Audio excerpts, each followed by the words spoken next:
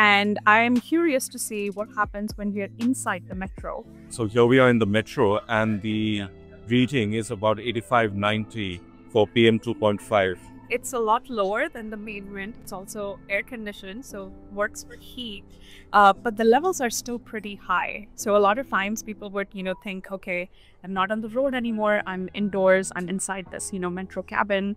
Let me take off my mask. Let me relax a little bit. But I would say pollution levels are not that low.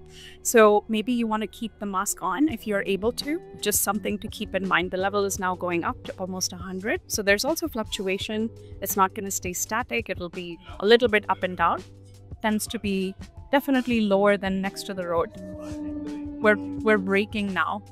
So that also can make a difference. Does the crowd make a difference? Not for this pollutant, not for PM 2.5, but if we were thinking about, just how many people are in here,